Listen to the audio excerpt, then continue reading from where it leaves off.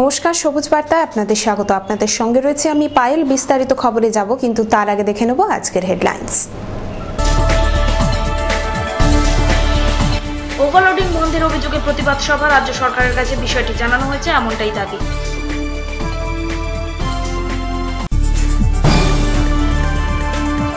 ক্ষতিপূরণের চেক বিলি শুরু হলো পটাশপুরে, বরাদ্দ 7 কোটি।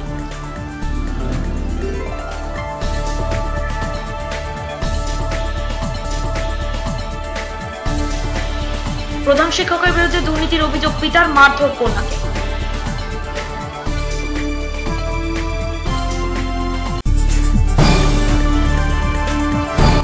ত্রাণ না মেলার অভিযোগ, খেজুরিতে পথ অবরোধ ও বিক্ষোভ, যানজট।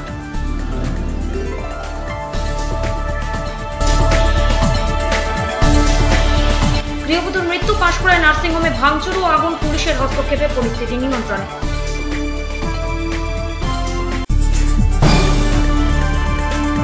হলদিয়াকে স্মার্ট সিটি বানানোর বিষয়ে ওয়ার্কশপ, সাধারণ মানুষের পাশাপাশি উপস্থিত বিশিষ্টরা।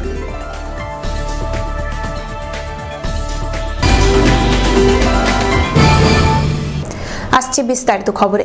ওভারলোডিং করে মাল নিয়ে রাস্তায় চলে যানবাহন, তার জেরে রাস্তার বেহাল দশা শিল্প শহর হলদিয়ায়। এরই প্রতিবাদে মঙ্গলবার হলদিয়া মোটর ট্রান্সপোর্ট লরি ওনার্স অ্যাসোসিয়েশনের পক্ষ থেকে প্রতিবাদ সভার আয়োজন করা হয়। রাজ্য সরকারের কাছে বিষয়টি জানানো হয়েছে, এমনটাই দাবি করা হয় সংস্থার পক্ষ থেকে।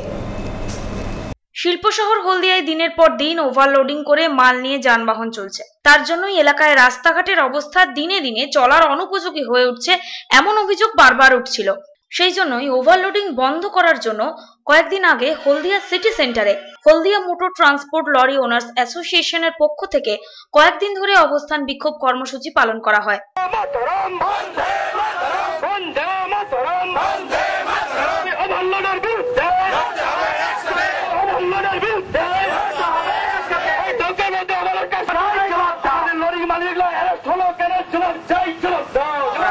মঙ্গলবার অ্যাসোসিয়েশনের পক্ষ থেকে হলদিয়া সিটি সেন্টারে একটি প্রতিবাদ সভার আয়োজন করা হয়। সেই সভায় সংস্থার রাজ্য কমিটির সভাপতি সুভাষ ঘোষ, সাধারণ সম্পাদক পশুপতি সাউ সহ লরির মালিক, চালক, হেলপার সহ এলাকার কয়েকশো মানুষ উপস্থিত ছিলেন। রাজ্য সরকারের কাছে বিষয়টি জানানো হয়েছে, এমনটাই দাবি করা হয় সংস্থার তরফ থেকে।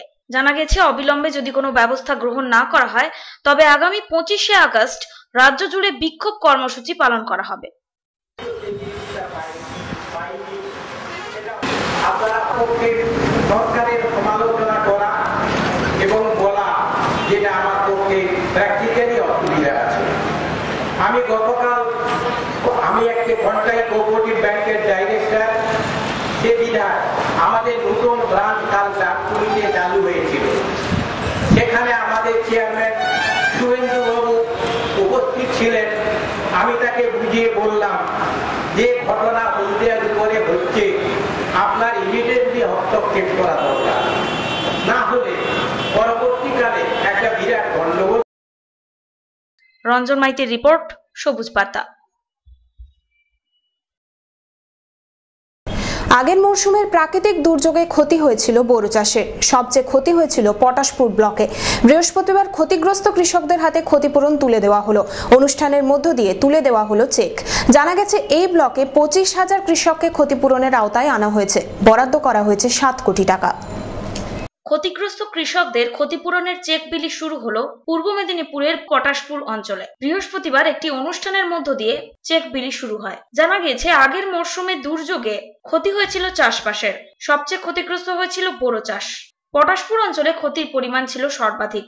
এই ব্লকের 25,000 কৃষককে ক্ষতিপূরণের আওতায় আনা হয়েছে। 7 কোটি টাকা ক্ষতিপূরণ হিসেবে বরাদ্দ করা হয়েছে। অনুষ্ঠানে উপস্থিত ছিলেন জেলা পরিষদের কর্মাধ্যক্ষ মৃণাল কান্তি দাস, এগরার কৃষি আধিকারিক কল্লোল পাল সহ বিশিষ্টরা। আমরা একদম শেষ কালে শুরু করতে পেরেছি। আমরা চেষ্টা করব টোটাল প্রোগ্রামটাকে খুব অল্প দিনের মধ্যে শেষ করে দেওয়ার। আপনারা জানবেন যে আমাদের একসঙ্গে পটাশপুর 2 নম্বর ব্লকেরও চেক ডিস্ট্রিবিউশন চলছে, আজও চলছে। সাউথ খন্ড জিপিতে চেক ডিস্ট্রিবিউশন চলছে। ন্যাচারালি ওখানে অফিসার যেহেতু একজন, কাজের চাপ বেশি। আমরা আজকে সেই কারণের জন্য অল্প সংখ্যক 112 জনের চেক আমরা হাতে তুলে দিতে পারবো এই অনুষ্ঠান মঞ্চ থেকে। সেটা হরিদাসপুর মৌজা সিলেকশন করা হয়েছে।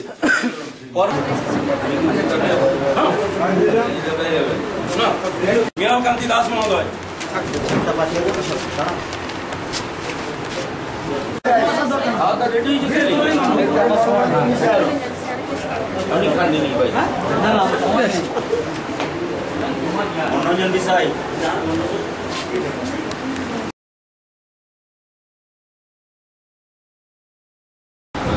বাংলার মামাটি মানুষের নেত্রী তথা জননেত্রী বাংলার মুখ্যমন্ত্রী মমতা ব্যানার্জির স্ফীত লক্ষ্য বিগত 34 বছরে বাম জমানায় যে সমস্ত নিম্ন মধ্যবিত্ত মানুষজন কৃষকেরা তাদের কোনোভাবে সহায়তা পেতেন না, তাদের এই বোরো চাষে 14-15 সালের বোরো চাষে ক্ষতিগ্রস্ত অবস্থাটায় তাদের পাশে দাঁড়ানো সরকারের মানসিকতা থেকে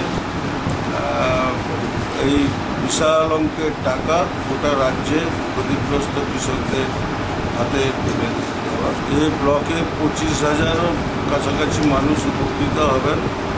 এই সংখ্যাটা যদি যেটুকু ভুল আছে ওটাকে সংশোধন করে দিলে জেলায় পরস্পর 1 নম্বর ব্লকে সর্বাপেক্ষা বেশি 30,000 সামথিং কৃষক উপকৃত হবে।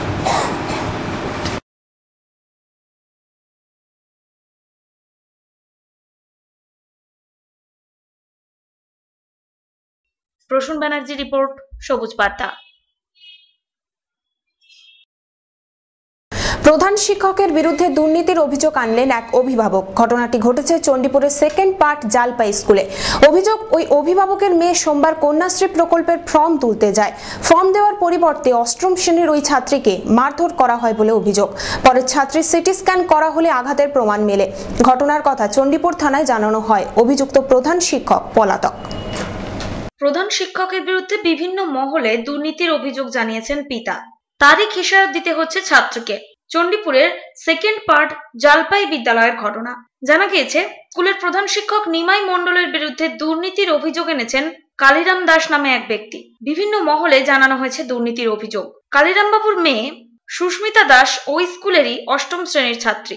অভিযোগ, সোমবার কন্যাশ্রী প্রকল্পের ফর্ম তুলতে গেলে ফর্ম দেওয়া হয়নি সুস্মিতাকে মারধরও করা হয় বলে অভিযোগ।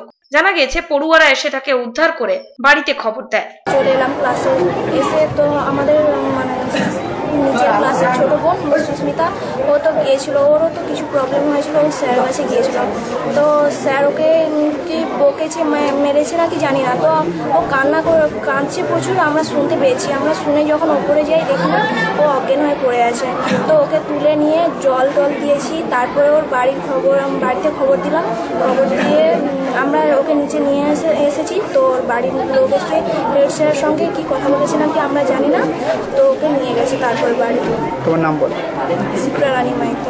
সুস্মিতাকে ভর্তি করা হয় চণ্ডীপুর ব্লক স্বাস্থ্য কেন্দ্রে। সিটি স্ক্যানে পাওয়া গেছে আঘাতের চিহ্ন। টাকা পয়সা স্কুলে হিসাব দিতে পারেনি, অনেক জায়গায় উল্টাপাল্টা করে রেখেছেন, টাকা তুলে কোনো কাজ করেননি। সেই সব আমি অনেক অফিসে জানিয়েছি। সর্বশিক্ষা থেকে যত যাবতীয় অফিস আছে সব অফিসে আমি পেয়ার করেছি। যার ফলে আমার মেয়ে সেই ফর্ম আনতে যেত না। মেয়েকে বলছে তোর বাবা সব জায়গায় জানিয়েছে, তারপরে তুই ফর্ম আনতে এসছিস বলে আমার মেয়ের চুলের গুছিয়ে ধরে ওকে ডাস্টার দিয়ে মেরেছে। মেরে যাওয়ার পরে মেয়ে পড়ে গেছে। তারপরে আমরা হেডমাস্টারকে জিজ্ঞাসা করলাম। হেডমাস্টার বলছে তোমাদের সঙ্গে আমার অন্য জায়গায় দেখাবে, এখানে কোনো কথা নেই।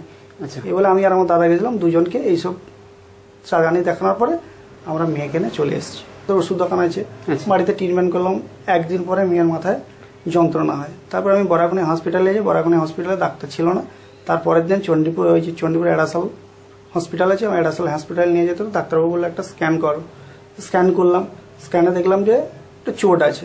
চোটের পরে আমি এরকম অবস্থা, মেয়ের মাঝে মাঝে মাথা যন্ত্রণা হয়। তারপরে আমি কি করলাম যে থানাতে জানালাম। থানাতে এখন অবধি থানা কোনো স্টেপ নেয়নি। এই ধরনের কিছু দুর্নীতি নামে মিড ডে মিল দুর্নীতি আছে। তারপরে অনেক রুমের টাকা এসছে, রুমের টাকা দেয়নি। মেয়েদের এখন অবধি ছেলে মেয়েদের জামা প্যান্টের টাকা এসছে, জামা প্যান্টের 3 বছরের টাকা দেয়নি। তারপরে এসসি কাস্টের টাকা দেয়নি। আমি সমস্ত জায়গায় প্রতিবাদ করেছি। চণ্ডীপুর থানায় অভিযোগ জানানো হয়েছে। অভিযুক্ত প্রধান শিক্ষক পলাতক। থাকার জন্য বিভিন্ন প্রবলেম, কাউকে সার্টিফিকেট দিতে পারছি না, এবং অ্যাডমিশন রেজিস্টার বলো, সমস্ত কিছু খাতাপত্র কাগজপত্র সব ওনার হেফাজতে আছে। আমার কাছে টোটালি কিছু নেই। কন্যাশ্রী বলো, শিক্ষাশ্রী বলো, আজ থেকে ওনার সই লাগে। এই স্কলারশিপ এখন ছাত্রছাত্রীরা আছে জানতে পারবেন, স্কলারশিপের জন্য ওনার সই লাগে। সে সইটাও না পাওয়ার জন্য স্কলারশিপের ফর্ম এখন জমা দিতে পারছি না। সবাই অনলাইনে ঘুরতেছে, কিন্তু স্কলারশিপের ফর্ম এখন জমা দিতে পারছি না।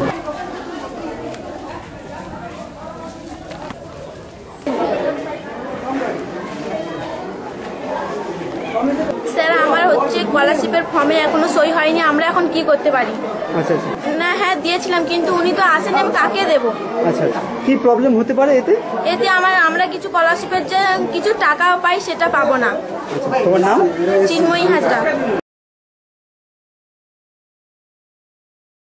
জাহাঙ্গীর বাদশার রিপোর্ট, সবুজ বার্তা।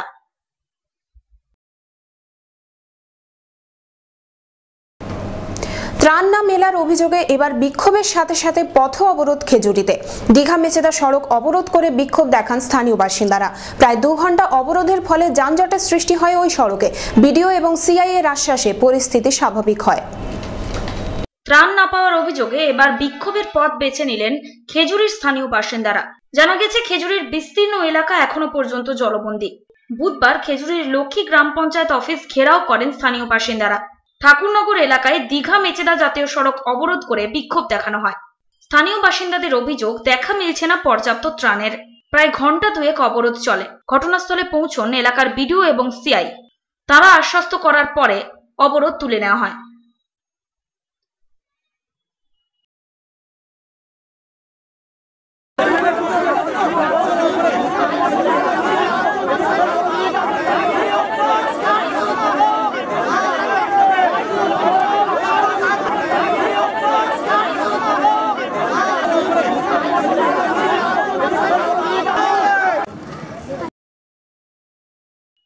জাহাঙ্গীর বাদশার রিপোর্ট, সবুজ বার্তা। গৃহবধূর মৃত্যুকে ঘিরে উত্তেজনা ছড়ালো পাঁশকুড়ার একটি নার্সিংহোমে। নার্সিংহোমের বিরুদ্ধে চিকিৎসার গাফিলতির অভিযোগ তোলেন মৃতার পরিজনেরা। নার্সিংহোমে ভাঙচুর করে আগুন ধরিয়ে দেওয়া হয় বলে অভিযোগ। ঘটনাস্থলে পৌঁছে পরিস্থিতি নিয়ন্ত্রণে আনে পাঁশকুড়া থানার পুলিশ। গৃহবধূর মৃত্যুকে কেন্দ্র করে উত্তেজনা ছড়ালো পাঁশকুড়ায়। সোমবার ঘটনাটি ঘটেছে পাঁশকুড়ার একটি বেসরকারি নার্সিংহোমে। জানা গেছে প্রসবজনিত কারণে ওই গৃহবধূকে ভর্তি করা হয় ওই নার্সিংহোমে। শনিবার তাকে ভর্তি করার পরে রবিবার সন্তানের জন্ম দেন তিনি। এরপরেই ওই গৃহবধূর শারীরিক অবস্থার অবনতি হতে থাকে। তমলুকে স্থানান্তরিত করার পথে মৃত্যু হয় তার। মৃতার পরিবারের অভিযোগ, চিকিৎসার গাফিলতির কারণেই এই মৃত্যু। এরপরেই নার্সিংহোমে বিক্ষোভ দেখানো হয়। নার্সিংহোম ভাঙচুর করে আগুন ধরিয়ে দেওয়া হয় বলে অভিযোগ। বিশাল পুলিশ বাহিনী মোতায়েন করা হয় ঘটনাস্থলে। পুলিশের হস্তক্ষেপে অবশেষে পরিস্থিতি নিয়ন্ত্রণে আসে।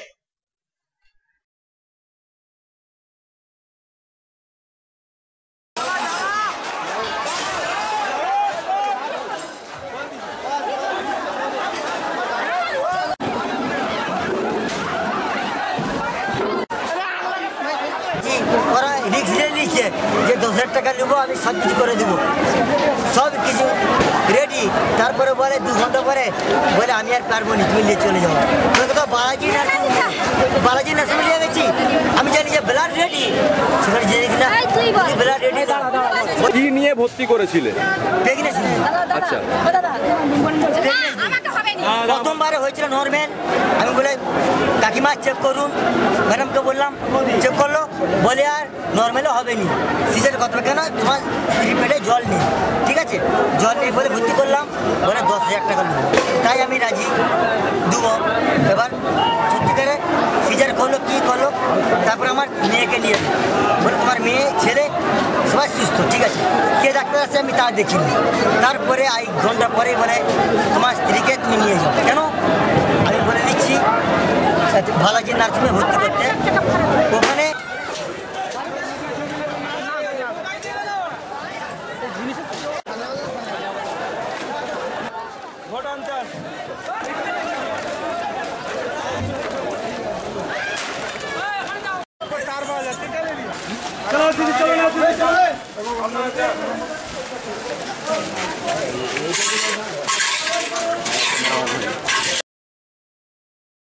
প্রসূন ব্যানার্জি রিপোর্ট, সবুজ বার্তা। হলদিয়াকে স্মার্ট সিটি বানানোর বিষয় নিয়ে একটি ওয়ার্কশপ অনুষ্ঠিত হলো হলদিয়ায়। স্মার্ট সিটি সম্বন্ধিত বিষয় নিয়ে আলোচনা হয় এখানে। উপস্থিত ছিলেন বিশিষ্টরা। ভারত সরকার দেশের কয়েকটি শহরকে স্মার্ট সিটি গড়ে তোলার পরিকল্পনা গ্রহণ করেছে। জানা গেছে 5 বছরে দেশের 100টি শহরকে স্মার্ট সিটি হিসেবে গড়ে তোলা হবে। তার মধ্যে হলদিয়া রয়েছে প্রথম সারিতে। আগামী দিনে হলদিয়াকে স্মার্ট সিটি হিসেবে গড়ে তোলা সম্ভব হবে কিনা তা নিয়েই রবিবার হলদিয়া পৌরসভার আয়োজনে হলদিয়া ট্রেড সেন্টারে একটি ওয়ার্কশপের আয়োজন করা হয়। সেই ওয়ার্কশপে এলাকার শিল্প সংস্থার আধিকারিক, শিক্ষক, চিকিৎসক, আইনজীবী ও এলাকার নাগরিকদের কাছ থেকে তাদের মতামত জানতে চাওয়া হয়। এদিনের ওয়ার্কশপে উপস্থিত ছিলেন জেলার বিভিন্ন স্তরের মানুষের পাশাপাশি আহমেদাবাদ বিশ্ববিদ্যালয়ের অধ্যাপক শাশ্বত বন্দ্যোপাধ্যায়, হলদিয়া বন্দরের ডেপুটি চেয়ারম্যান মানিশ জৈন, হলদিয়া পৌরসভার চেয়ারম্যান দেবপ্রসাদ মণ্ডল সহ অন্যান্যরা। এদিনের আলোচনায় স্মার্ট সিটি সম্বন্ধিত নানা বিষয় তুলে ধরা হয়। Advanced communication systems, metro rail systems, smart meters, GPRS for solid waste management, GIS to manage property tax, online water quality monitoring. Busiest port city of India is well poised to become a pioneer smart city of India as it has proven track record of sustainable growth and development for few decades. আমরা হলদিয়াকে smart সিটিতে রূপান্তরিত করার জন্য আমরা সর্বস্তরের মানুষের, ডিগ্রিটরি মানুষদের আমরা আহ্বান করেছিলাম। আজকে সেই সতীশ সামন্ত ট্রেড অডিটোরিয়ামে আমরা মনীষ জৈন সাহেব ছিলেন এপি বন্দ্যোপাধ্যায় ছিলেন, জাপানিজ কোটা সাহেব আর ছিলেন আমাদের একে দে এবং আমাদের সর্বস্তরের ডিগনিটরি। তাদের সাধারণ মানুষের মতামত নেওয়ার জন্য আমরা হলদিয়া পৌরসভার কাছ থেকে তাদের একটা ফরম্যাট দিয়েছি, যাতে 21শে আগস্টের মধ্যে তারা তাদের টাউন প্ল্যানিংটা কি স্বপ্নের নগরী হলদিয়াকে করতে চান, সেই নগরীর রূপায়ণ রূপরেখাটা যাতে তারা দিতে পারে, সেটাই কিন্তু আমরা চাইছি। Track record of sustainable growth and development for few decades. With all upcoming and ongoing projects, Haldia emerges as pioneer city of West Bengal for global investment. আপনারা জানেন বোধহয় ভারত সরকার ভেরি রিসেন্টলি 100টা স্মার্ট সিটিকে ডিক্লেয়ার করবার জন্য একটা mission launch করেছেন প্রায় 50,000 কোটি টাকা দিয়ে। এই মিশনটা ভারতবর্ষের 100টা সিটিকে সিলেক্ট করা হবে। এটা একটা প্যান ইন্ডিয়া একটা কম্পিটিশন শুরু হয়েছে। প্রত্যেকটা স্টেটকে নিজেদের শহরকে চুজ করে ভারত সরকারের কাছে পাঠাতে হবে। অ্যান্ড পশ্চিমবঙ্গের ক্ষেত্রে হলদিয়া হচ্ছে একটা বড় কম্পিটিটর, বড় লিডিং সিটি, কারণ 100র মধ্যে ভারত সরকারের যে মানদণ্ড আছে তাতে হলদিয়া অলরেডি 85 নম্বর স্কোর করে ফেলেছে। সবথেকে বড় কথা যে স্মার্ট সিটির যে প্রথম মানদণ্ড হচ্ছে যে আপনার কাছে আপনার শহরের ভিশনটা কী। অ্যান্ড হলদিয়া খুব তৎপরভাবে স্মার্ট সিটির একটা ভিশন তৈরি করেছেন। ওরা প্ল্যানের উপরেও কাজ শুরু করেছেন। এই প্ল্যানটা তৈরি করে ভারত সরকারের কাছে পাঠানোর পর ওর মধ্যে কি ইনোভেটিভ আইডিয়া আছে সেই হিসেবে ভারত সরকার 100টা প্রপোজালের মধ্যে 20টা প্রপোজালকে সিলেক্ট করবেন বছর এক নম্বর বছরে। রঞ্জন মাইতির রিপোর্ট, সবুজ বার্তা। সবুজ বার্তা আজ এই পর্যন্তই। দেখা হবে আগামীকাল ঠিক এই সময়। নমস্কার।